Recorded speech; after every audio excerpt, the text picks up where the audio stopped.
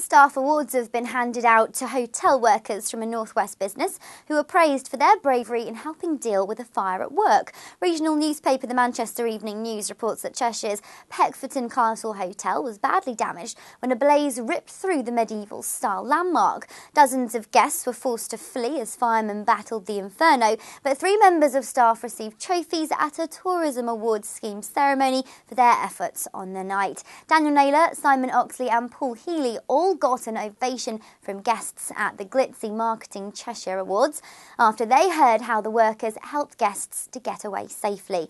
And the venue itself, which is used as a location setting for TV shows like Robin Hood and Doctor Who, received a plaque of its own after winning the Excellence in Business Tourism Award. For free advice on the best award or trophy for your event, contact us today.